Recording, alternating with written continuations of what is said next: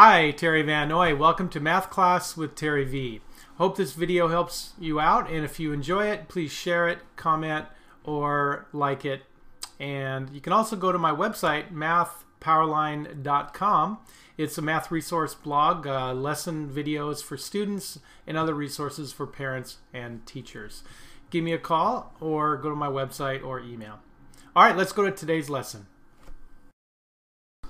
All right, to find the length of an arc, as I have highlighted here, we're going to take the entire circumference of the circle and we're going to multiply it by which part we're talking about.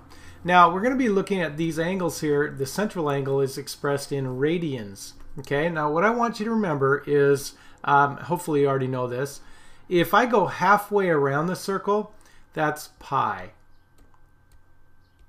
All right, halfway around the circle from here to here. And if I go all the way around the circle, that's going to be 2 pi. All right? Now, I'm going to go 1/6 of a pi towards halfway. Okay? And this is a 1/6 pi radian measure. All right? Well, what we need to do is we need to find the entire circumference of the circle, which is always 2 times pi times the radius. Okay?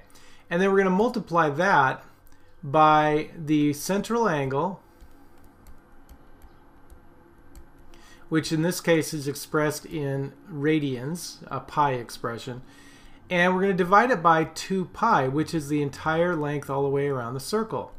All right, now it gets a little tricky with fractional central angle radians here, but I'll show you an example here. So that would be 2 times pi times 3 times the central angle is 1/6 pi, and we're going to divide that by 2 pi. Now it gets a little crazy looking, but let's simplify that. Okay, so it's going to be 2 times pi times 3 times 1 pi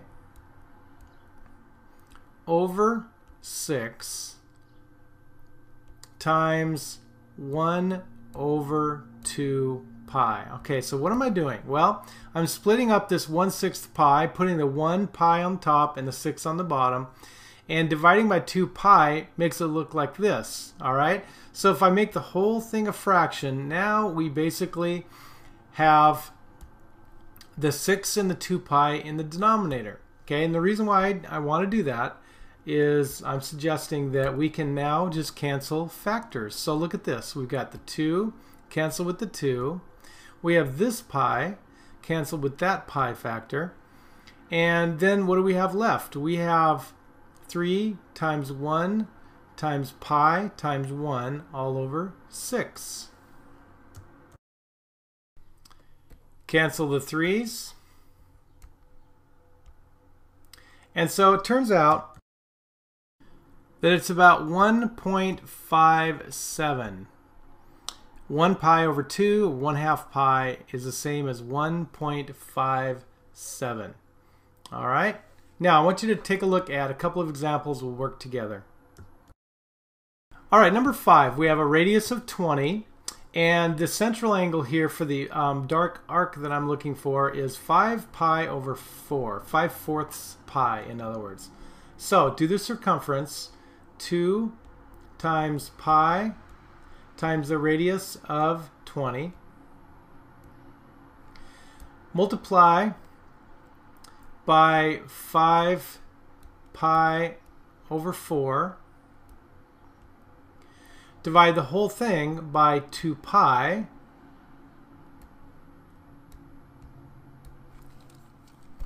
all right, let's think of it another way. That's 2 times pi times 20 times 5 times pi. The 4 can be bumped down into the denominator with the 2 and the pi.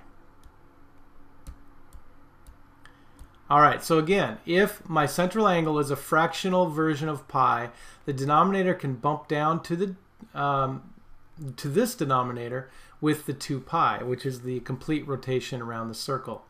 Let's go ahead and cancel out some factors. Cancel out the 2's, the pi's, cancel out a factor of 4 there,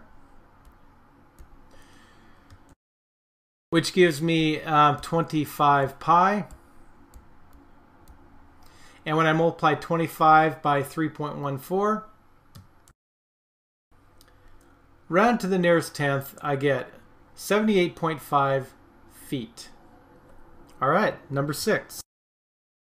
All right, the entire circumference is 2 times pi times the radius of 4 kilometers, multiplied by the central angle, 7 pi over 6.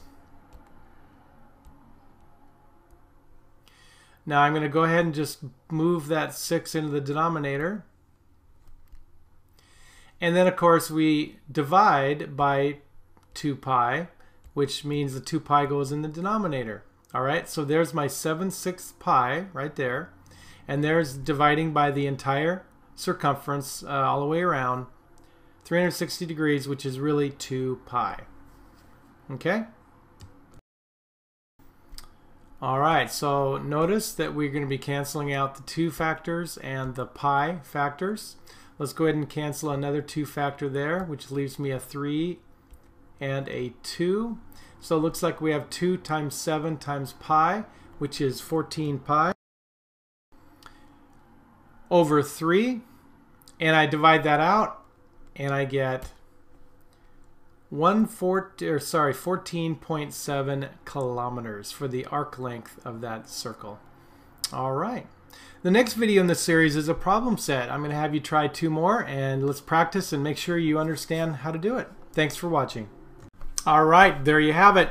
I invite you to go to my website now, MathPowerLine.com, or email me or give me a call. The way I work best with students is live online in my classroom. So if I can help you in any way, answer some specific questions, the first lesson with me is free as I show you how everything works. All right, study hard and take care.